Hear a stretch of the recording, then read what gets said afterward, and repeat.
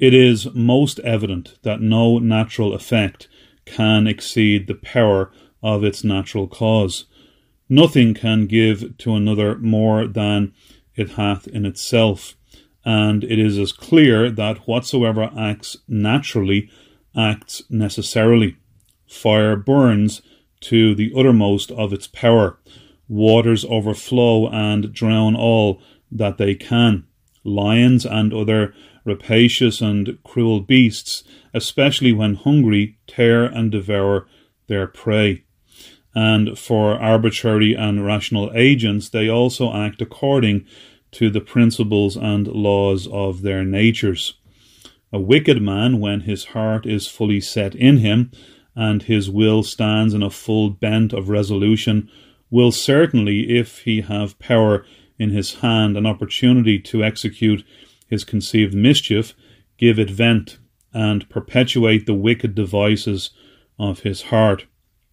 For having once conceived mischief, and travailing in pain with it according to the course of nature, he must bring it forth, as it is in Psalm 7, verse 14. But if any of these inanimate, brutal, or rational agents, when there is no natural obstacle or remora, have their power suspended, and that when the effect is near the birth, and the design at the very article of execution, so that though they would, yet cannot hurt, to what, think you, is this to be assigned and referred? Yet so it hath often been seen, where God's interest hath been immediately concerned in the danger and evil of the event. The sea divided itself in its own channel, and made a wall of water on each side to give God's distressed Israel a safe passage, and that not in a calm, but when the waves thereof roared, as it is in Isaiah 51:15.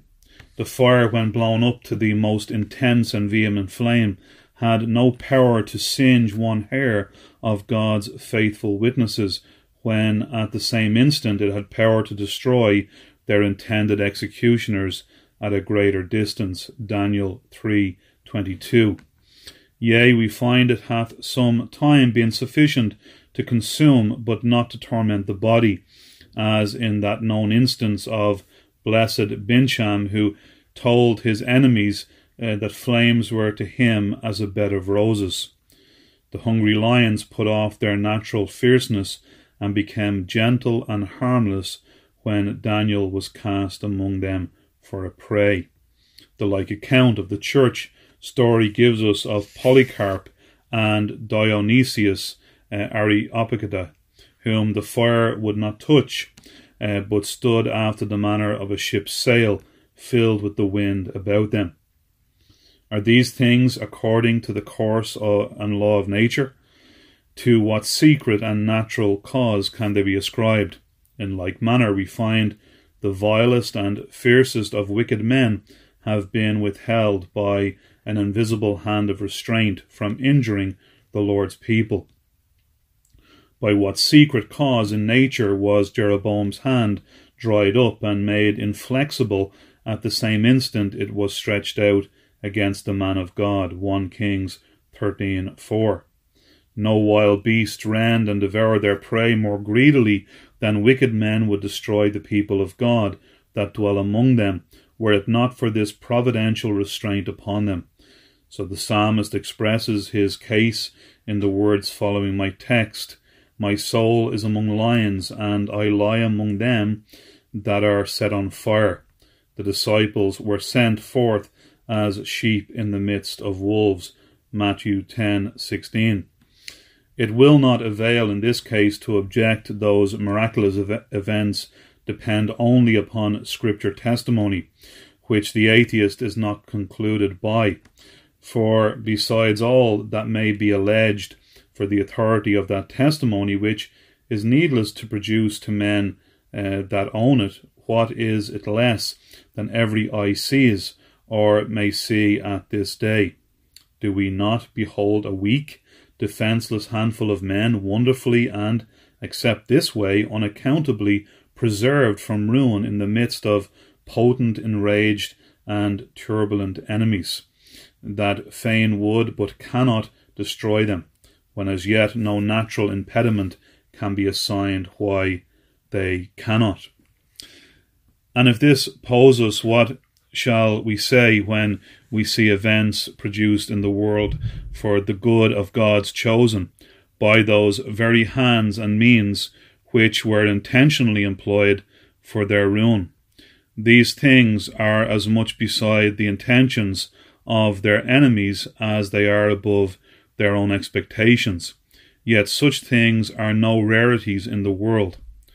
Was not the envy of Joseph's brethren, the cursed plot of Haman, and the decree procured by the envy of the princes against Daniel, with many more of the like nature, all turned by a secret and strange hand of providence to their greater advancement and benefit? Their enemies lifted them up to all that honour and preferment they had. Second demand. How is it, if the saints' concerns are not ordered by a special divine providence, that natural causes unite and associate themselves for their relief and benefit in so strange a manner as they are found to do? It is undeniably evident that there are marvellous coincidences of providence, confederating and agreeing, as it were, to meet and unite themselves to bring about the good of God's chosen. There is a like face of things showing itself in diverse places at that time when any work for the good of the church is come upon the stage of the world, as when the Messiah, the capital mercy, came to the temple. Then Simeon and Anna were brought thither by providence as witnesses to it. So in Reformation work, when the images were pulled down in Holland, one and the same spirit of zeal possessed them in every city and town, that the work was done in a night. He that heedfully reads the history of Joseph's advancement to be Lord of Egypt may number in that story 12 remarkable acts or steps of providence, by which he ascended to that honour and authority. If but one of them had failed, in all likelihood the event had done so too. But every one fell in its order, exactly keeping its own time and place. So in the church's deliverance from the plot of Haman, we find no less than 7 acts of providence concurring strangely to produce it, as if they had all met by appointment and consent to break that snare for them, one thing so aptly suiting with and making way for another, that every heedful observer must needs conclude this cannot be the effect of causality, but wise counsel. Even as in viewing the accurate structure of the body of a man, the figure, position, and mutual respects of the several members and vessels have convinced some, and is sufficient to convince all, that it was the effect of divine wisdom and power. In like manner, if the admirable adapting of the means and instruments employed for mercy to the people of God be heedfully considered, who can but confess that as there are tools of all sorts and sizes in the shop of providence, so there is a most skilful hand that uses them, and that they could no more produce such effects of themselves than the axe, saw, or chisel can cut or carve a rude log into a beautiful figure without the hand of a skilful artificer. We find by manifold instances that there are certainly are strong combinations and predispositions of persons and things to bring about some issue and design for the benefit of the church, which themselves never thought of.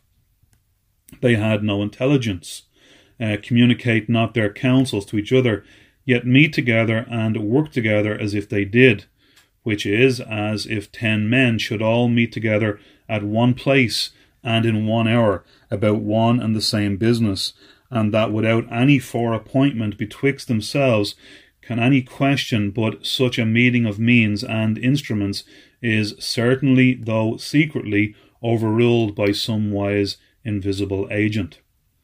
Third demand. If the concerns of God's people be not governed by a special providence, Whence is it that the most apt and powerful means employed to destroy them are rendered ineffectual and weak, and contemptible means employed for their defence and comfort crowned with success? This could never be if things were wholly swayed by the course of nature. If we judge by that rule, we must conclude the more apt and powerful the means are, the more successful and prosperous they must needs be. And where they are inept, weak, and contemptible, nothing can be expected from them. Thus, reason lays it according to the rules of nature, but providence crosses its hands, as Jacob did in blessing the sons of Joseph, and orders quite contrary issues and events. Such was the mighty power and deep policy used by Pharaoh to destroy God's Israel, that to the eye of reason it was as impossible to survive it as for crackling thorns to abide unconsumed amidst devouring flames, by which emblem their miraculous preservation is expressed. Exodus 3:2. The bush was all in a flame, but no consumption of it. The heathen Roman emperors who made the world tremble and subdued the nations under them have employed all their power and policy against the poor, naked, defenceless church to ruin it, yet could not accomplish it. Revelation 12:3 and 4. Oh, the seas of blood that heathen Rome shed in 10 persecutions, yet the church lives. And when the dragon gave his power to the beast, Revelation 13:2, i.e. the state of Rome became anti-Christian, oh, what slaughters have been made by the beast in all his dominions, so that the Holy Ghost represents him as drunken with the blood of the saints, Revelation 17:6. And yet all will not do. The gates, i.e. the powers and policies of hell, cannot prevail against it. How manifest is the care and power of providence herein! Had half that power been employed against any other people, it had certainly swallowed them up immediately, or in the 100th part of this time worn them out. How soon was the Persian monarchy swallowed up by the Grecian, and that again by the Roman? Diocletian and Maximine, in the height of their persecution, found themselves so baffled by providence that they both resigned the government and lived as private men. But in this wonderful preservation, God makes good that promise, Jeremiah 30:11, though I make a full end of all nations, yet will I not make a full end of thee. And that in Isaiah 54:17, no weapon formed against thee shall prosper. On the contrary, how successful have weak and contemptible means been made for the good of the church. Thus, in the first planting of Christianity in the world, by what weak and contemptible instruments was it done?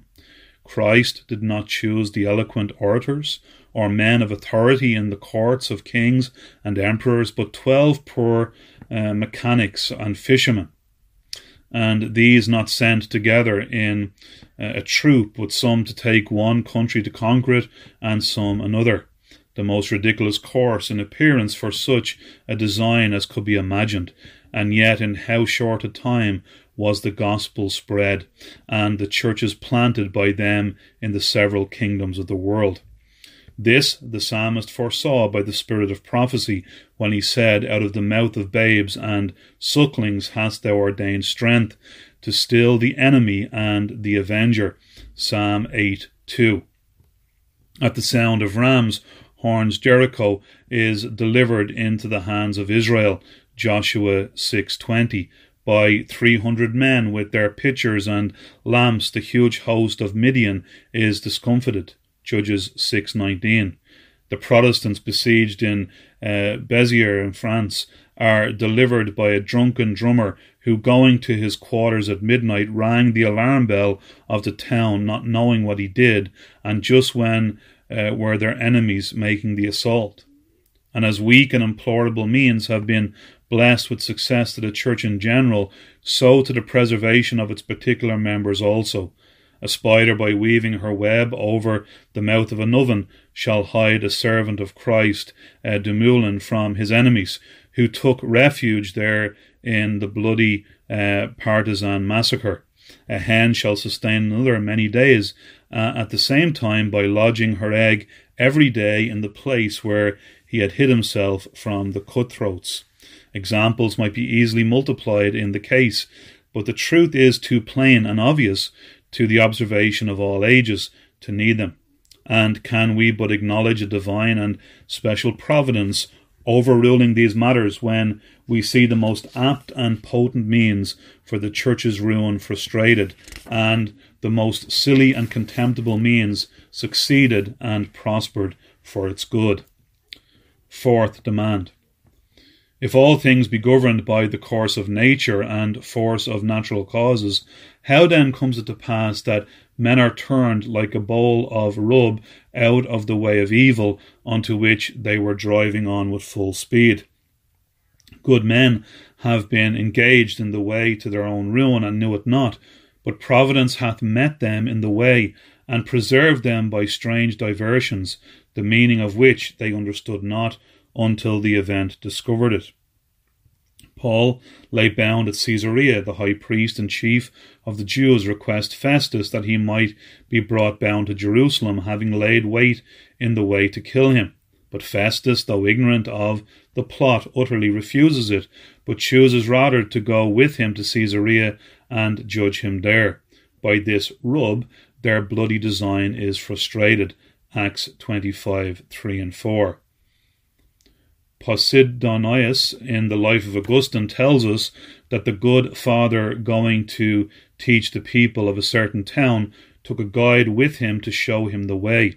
The guide mistook the usual route and ignorantly fell into a bypath, by which means he escaped ruin by the hands of the bloody Donatist, who, knowing his intention, waylaid him to kill him in the road.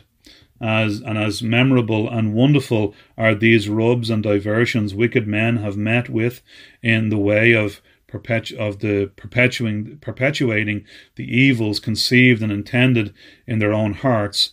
Laban and Esau come against Jacob with mischievous purposes, but no sooner are they come nigh him, but the shackles of restraint are immediately clapped upon them both, so that their hands cannot perform their enterprises. Balaam runs greedily for reward to curse Israel, but meets with an unexpected check at his very outset, and though that stops him not, but he essayed every way to do them mischief, yet he still finds himself fettered by an effectual bond of restraint that he can no way shake off. Numbers 22:25-38. Saul, the high priest's bloodhound, breathes out threatenings against the church, and goes with a bloody commission towards Damascus to hale the poor flock of Christ to the slaughter. But when he comes nigh the place, he meets an unexpected stop in the way, by which the mischief is not only diverted, but himself converted to Christ. Acts 9:1-4. Who can but see the finger of God in these things? If there be not an overruling providence, this is the fifth demand, if there be not an overruling providence ordering all things for the good of God's people, how comes it to pass that the good and evil which is done to them in this world is accordingly repaid into the bosoms of them that are instrumental therein? 1. How clear is it to every man's observation that the kindnesses and benefits any have done to the Lord's people have been rewarded with full measure into their bosoms? The Egyptian midwives refused to obey Pharaoh's inhuman command and save the male children of Israel. For this the Lord dealt well with them and built them houses. Exodus 1:21. The Shunammite was hospitable and careful for Elisha, and God recompensed it with the desirable enjoyment of a son. 2 Kings 4:9-17-31. Rahab hid the spies and was exempted from the common destruction for it. Hebrews 11:31. Publius, the chief man of the island Melita, courteously received and lodged Paul after his shipwreck. The Lord speedily repaid him for that kindness and healed his father. who lay sick at that time of a bloody flux and fever. Acts 28:7 and 8. In like manner, we find the evils done to God's people have been repaid by a just retribution to their enemies. Pharaoh and the Egyptians were cruel enemies to God's Israel and designed the ruin of their poor innocent babies, and God repaid it in smiting all the firstborn of Egypt in one night. Exodus 12:19. Haman erected a gallows 50 cubits high for good Mordecai, and God so ordered it that he himself and his 10 sons were hanged on it. And indeed it was but meet that he should eat the fruit of that tree which he himself had planted. Esther 7, verse 10. Ahithophel plots against David and gives counsel like an oracle, how to procure his fall. And that very counsel, like a sure-charge gun, recoils upon himself and procures his ruin.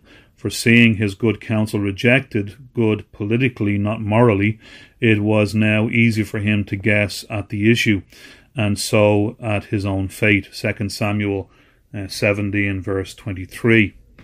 Charles IX most inhumanely made the very canals of Paris to stream with Protestant blood, and soon after he died miserably, his blood streaming from all parts of his body. Stephen Gardner, that burnt so many of God's dear servants to ashes, was himself so scorched up by a terrible inflammation that his very tongue was black and hung out of his mouth, and in dreadful torments ended his wretched days. Maximinus, that cruel emperor who set forth his proclamation engraven in brass for the utter abolishing of the Christian religion, was speedily smitten, like Herod, with a dreadful judgment, swarms of lice preying upon his entrails, and causing such a stench that his physicians could not endure to come nigh him, and for refusing it were slain. Hundreds of like instances might easily be produced to confirm this observation, and who can but see by these things that verily there is a God that judgeth in the earth? Yea, so exact have been the retributions of providence to the enemies of the church, that not only the same persons, but the same members that have been the instruments of mischief have been made the subjects of wrath. The same arm which Jeroboam stretched out to smite the prophet, God smites. The Emperor Aurelian, when he was ready to subscribe the edict for the persecution of the Christians, was suddenly cramped in his knuckles that he could not write. Mr. Greenhill, in his exposition upon Ezekiel 11:13, tells his auditory that there was one then present in the congregation who was an eyewitness of a woman scoffing at another for purity and holy walking, who had her tongue stricken immediately with the palsy, and died thereof within 2 days. Henry II of France, in a great rage against a Protestant counsellor, committed him to the hands of one of his nobles to be imprisoned, and that with these words, that he would see him burnt with his own eyes. But mark the righteous providence of God. Within a few days after, the same nobleman, with a lance put into his hands by the king, did at a tilting match run the said king into one of his eyes, whereof he died. Yea, providence hath made the very place of sinning the place of punishment.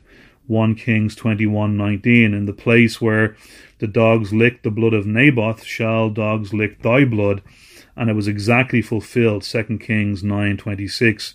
Thus Topheth is made a burying place for the Jews until there is no room to bury, and that was the place where they offered up their sons to Moloch. Jeremiah 7:31-32. The story of Nightingale is generally known, which Mr. Fox relates how he fell out of the pulpit and brake his neck whilst he was abusing that scripture, 1 John 1:10. And thus the scriptures are made good by providence. Whoso diggeth a pit shall fall therein, and he that rolleth a stone, it shall return upon him. Proverbs 26:27 and Matthew 7:2. With what measure ye meet, it shall be measured to you again. Objection. If any yet say that these things may fall out casually, that Many thousands of the church's enemies have died in peace, and their end been like that of other men. Solution. We answer with Augustine, if no sin were punished here, no providence would be believed, and if every sin should be punished here, no judgment would be expected. But that none may think that these events to be merely casual and accidental, we yet further demand. Sixth demand. If these things be merely casual, how is it that they square and agree so exactly with the Scriptures in all particulars? We read Amos 3:3, can two walk together except they be agreed? If two men travel in one road, it is likely they are agreed to go to the same place. Providences in Scriptures go all one way, and if they seem at any time to go diverse or contrary ways, be sure they will meet at the journey's end. There is an agreement betwixt them so to do. Doth God miraculously suspend the power of natural causes, as in the first demand was opened?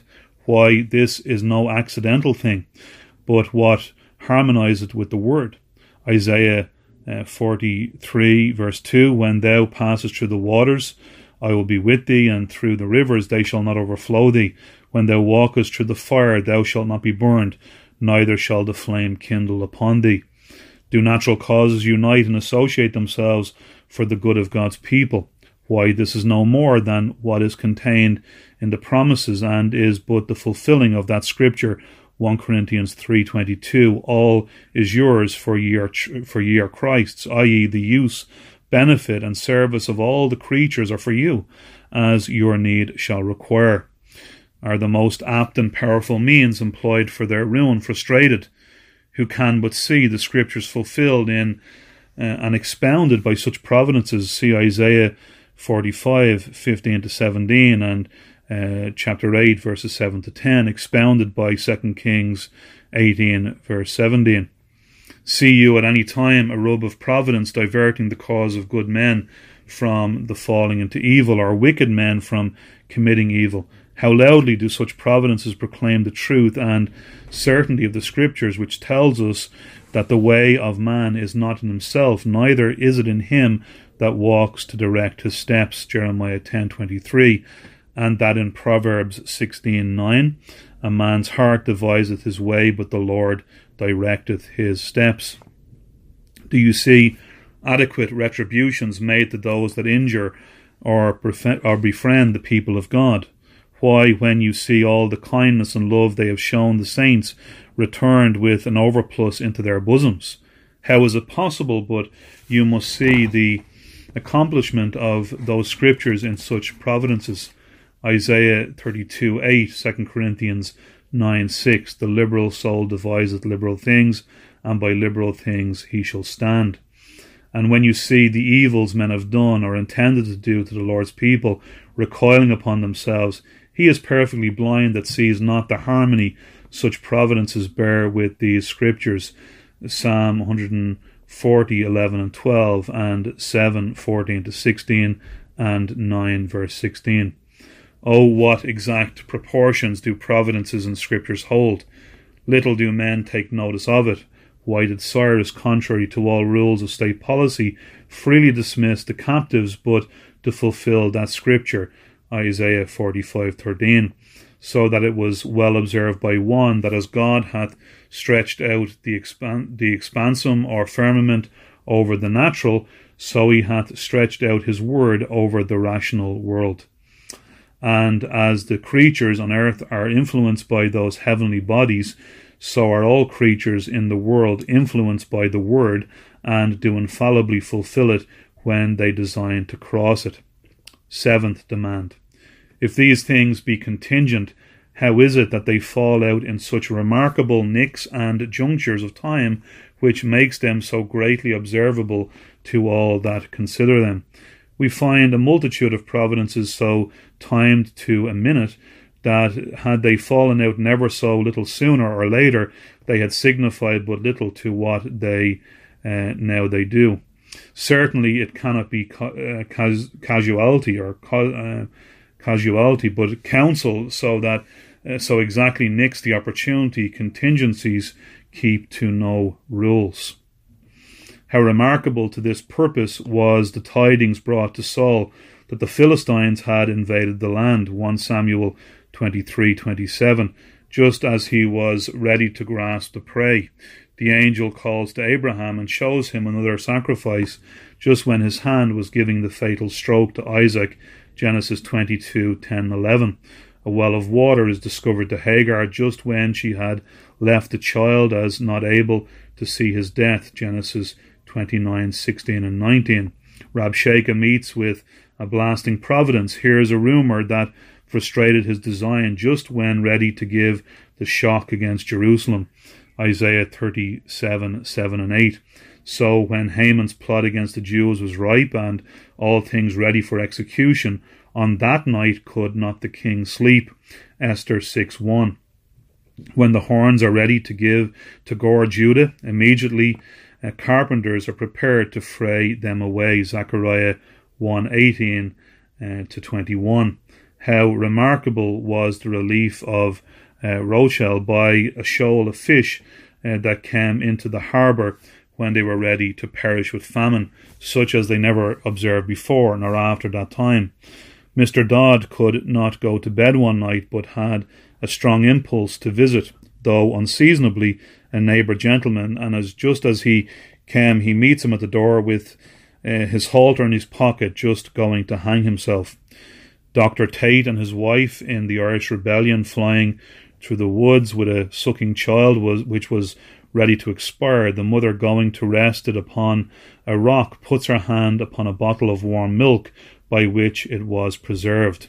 A good woman, from whose mouth I received it, being driven to a great extremity, all supplies failing, was exceedingly plunged into unbelieving doubts and fears, not seeing whence supplies should come, when lo, at that very time, by turning some things in a chest, unexpectedly lights upon a piece of gold, which supplied her present wants, till God opened another door of supply.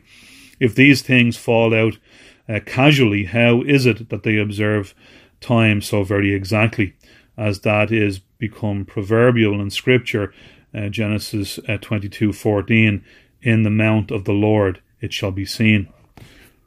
Eighth demand. Lastly, were these things casual and contingent, how can it be that they should fall out so immediately upon and consonantly to the prayers of the saints, so that in many providences they are able to discern a very clear answer to their prayers and are sure they have the petitions they asked of him, 1 John 5:15. Thus, when the sea divided itself just upon Israel's cry to heaven, Exodus 14:10, when so signal a victory is given to Asa immediately upon the pathetical cry to heaven, help us, O Lord our God, 2 Chronicles 14:11-12, when Ahithophel shall go and hang himself just upon that prayer of distressed David, 2 Samuel 15:31, when Haman shall fall and his plot be broken just upon the fast kept by Mordecai and Esther, Esther 4:16. Our own Speed in his History of Britain tells us that Richard I besieged the castle with his army. They offered to surrender if he would save their lives. He refuses and threatens to hang them all. Upon this, an Arablaster charged his bow with a square arrow, making first his prayer to God that he would direct his shot and deliver the innocent from oppression. It struck the king himself, whereof he died, and they were delivered. Abraham's servant prayed for success, and see how it was answered, Genesis 24:45. Peter was cast into prison, and prayer was made for him by the church, and see the event, Acts 7:5, 6, 7, and 12.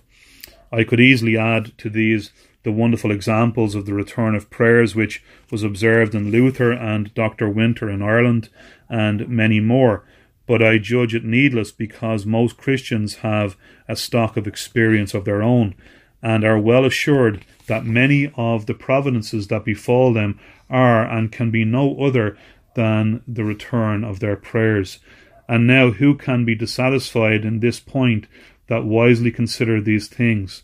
Must we not conclude, as it is in Job 36, verse 7, he withdraweth not his eye from the righteous, and as 2 Chronicles 16:9, the eyes of the Lord run to and fro through the whole earth, to show himself strong in the behalf of them whose heart is perfect towards him. His providences proclaim him to be a God hearing prayers.